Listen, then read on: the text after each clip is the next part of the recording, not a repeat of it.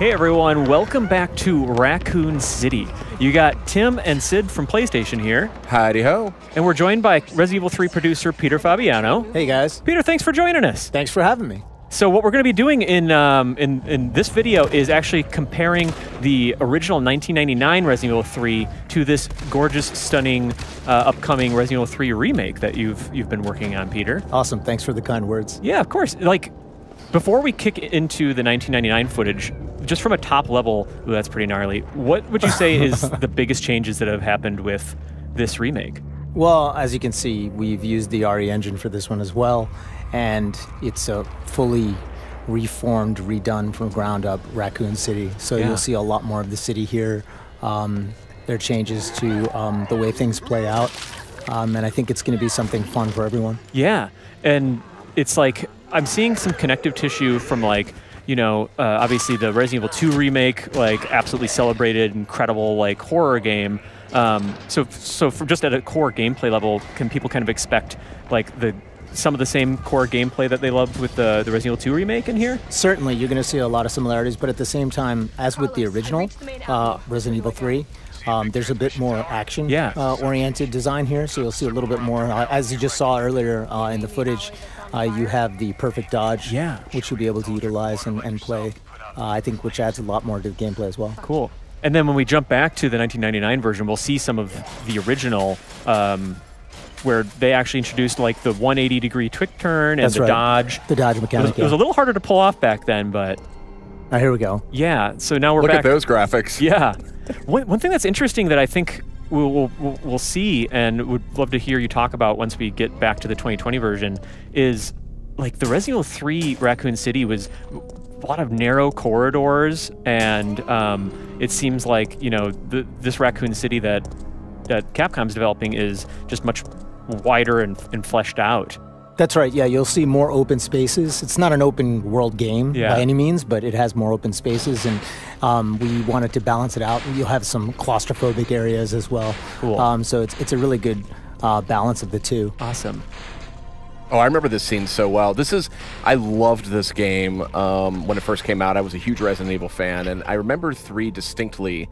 I think we're going to be hearing more about it because it did introduce some really cool gameplay elements that we hadn't seen. Actually, here's one of them. Yeah, like this is, to me as a player, this registered as like really like the designers saying, you're going to want to use these barrels in the environment, which was totally new to the series at this point.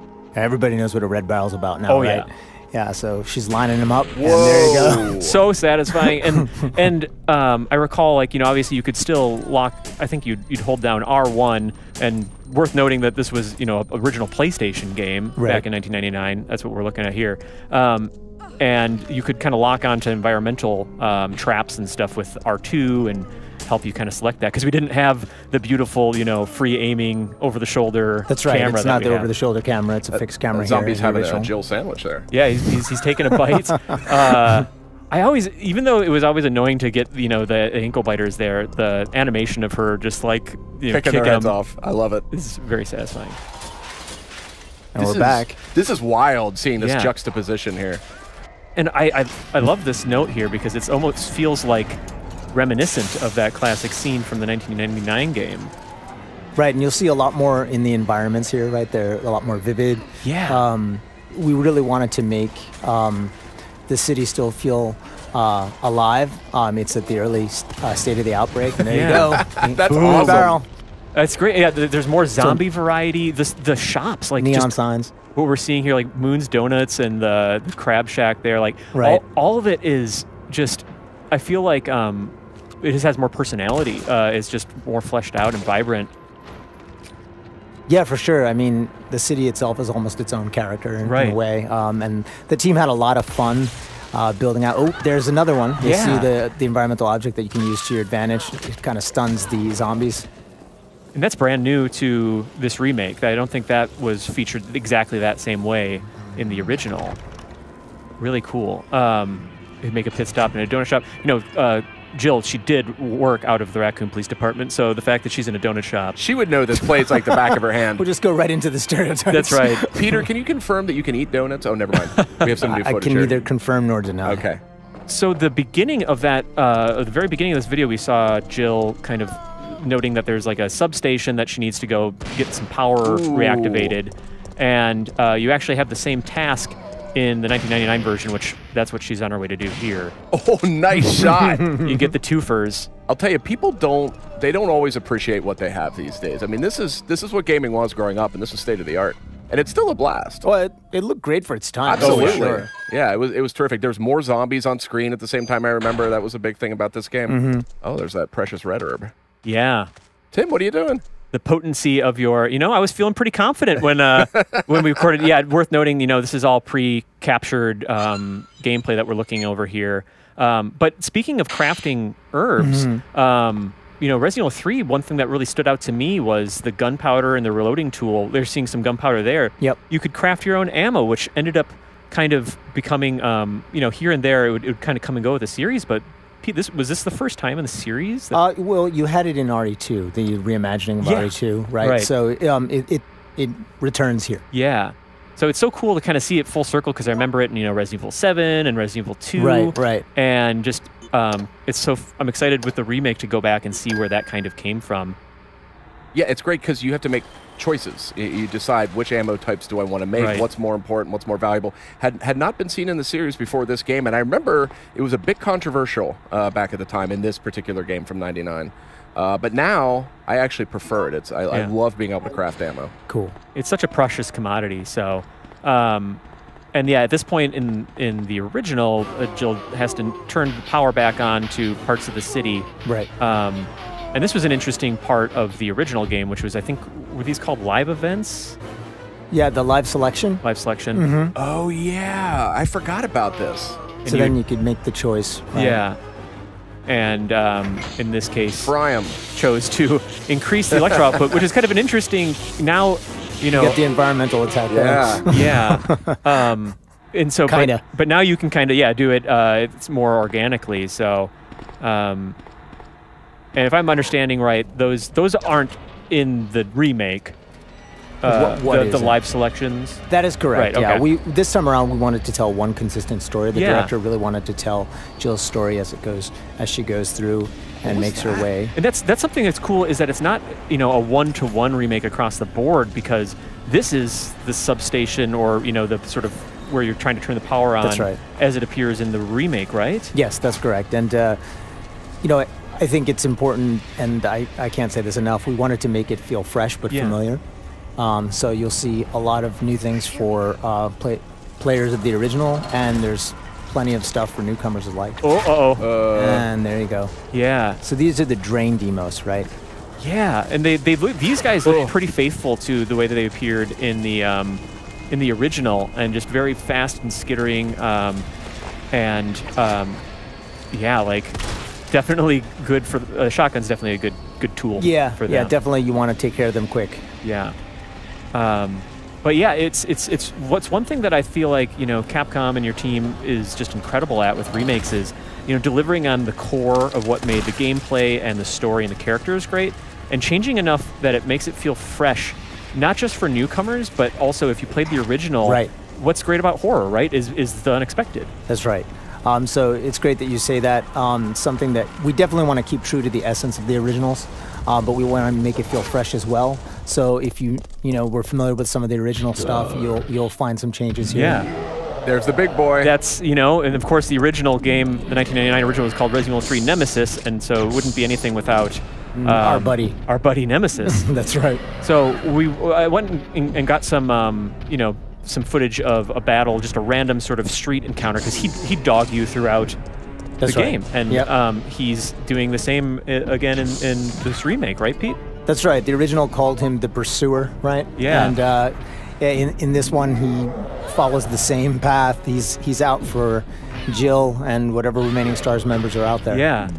And here we see like his strategy appears to be sort of a lot of running, punching. He's got these tentacles that you can ensnare you with, and obviously he wants to end them. What can you say about how Nemesis has been like updated and changed, just from like an aesthetic to even like an AI sort of level? Well, first and foremost, aesthetically, you'll see that we were able to use current graphics to make him look even. There's our buddy. That's so cool. even more imposing. You've got this hulking menace chasing you. He looks even bigger now. He's huge. Yeah, he's to scale. So yeah, you'll notice here man. he's got his tentacles, and he's gonna be chasing you all throughout. As soon as you see him, you can stand and fight if that's what you choose. But I suggest you run. Get out of his way because he's very nimble. He's very fast in this one. Generally the preferred strategy in... Well, I want players to play the way they feel is best for them, but, running is one strategy. You could try and take him down if you'd like, though. Yeah, and one of the last times that we talked with you, Pete, we were kind of there you go. checking out Tyrant, and that's a new move. That leap is huge. From the Resident Evil 2 remake, how much of that, the reaction to Tyrant and how he was implemented in RE2 remake, do you feel like influenced how Nemesis is?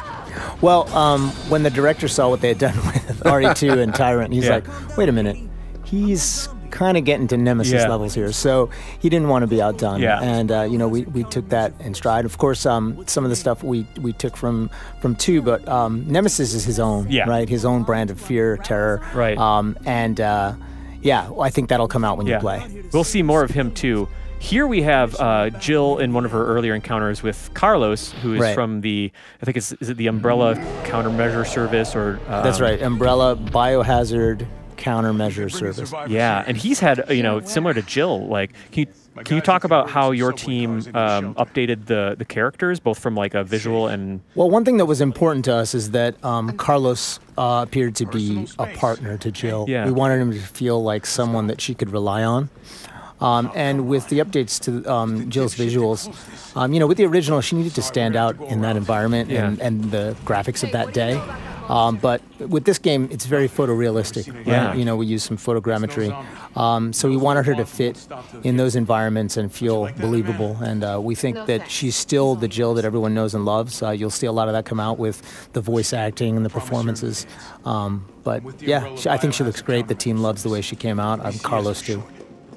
Yeah, they really, I think, are really faithful to the spirit of what they were like in the original, while just feeling a little more. I'm a sucker for the original, PlayStation games voice acting, very of its era. But it just updates it really, really nicely.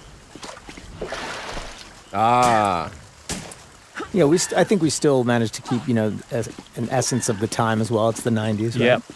These guys. Yeah, these were like a iteration of the hunter enemy that was with the series from the very beginning, but kind of a different take on them, right? Right. More agile. Yeah, I remember fighting these guys. These are probably my most dreaded enemies in all of Resident Evil. Yeah, they're tough. They could one-shot you. Yep. And, I was purposefully, I'll say, playing a little sloppily here, and admittedly on easy mode. I really wanted to get this stuff. This is all you. This is all me. Yeah, you can blame me. Oh, there you go. Oh my gosh. Yeah. Wow, that's awesome. They look more froggy in this one. Yeah, I think it was like the Hunter Beta or something like that. That's right, yeah. And you would have seen one of those in the trailer, right? Yeah, we got a little tease, and I think the location in the remake where Jill is here is a little bit different, but some familiar threats in the here. Sewers here. Oh, look at our buddy. What is this? Yeah. That's our buddy Hunter Gamma. Yeah. Sorry, Hunter Gamma. Yeah, they are the big mouth guys. I said beta before. That is freakish. Look at that. What's happening there? Oh, man. Yeah, you're definitely dead. Had to make a comparison. And this is going to be the final comparison that we make between just sort of a more focused boss battle between Nemesis that shows him having a weapon and discarding it and kind of what he does in battle. But I remember this fight very well, actually. This was a tough one. Really tough. So what would you say, Pete, are some of the biggest changes from Nemesis's battle tactics that we can see in the remake? Well, I think you saw it earlier, but clearly he has that big leap that he can make. And we have given him a variety of weapons as well, that he can use at his disposal, and I think you have something coming up here. Yeah, and because it was a big deal that he had a rocket launcher, I felt like it was kind of symbolic because most Resident Evil games ended with you using wielding a rocket launcher, and here the main enemy just has one on him.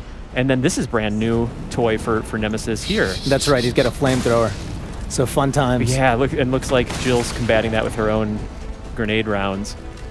He looks so cool. Yeah. Thank you. Oh, man. And I just love how also just classic this boss battle is with the, I want to, of course, shoot the glowing orange bits. And but yeah, just this environment. And again, we were talking about before, but how, like, you know, to my knowledge, I obviously haven't played the remake all the way here, and I don't recognize this area from the original, so there's just a lot of fresh stuff in there. That's right. I mean, one of the things that we need to look at is pacing. Yeah. So as we're building the game out, and there's a lot of iteration, and it just made sense for us to put a boss battle here. Yeah.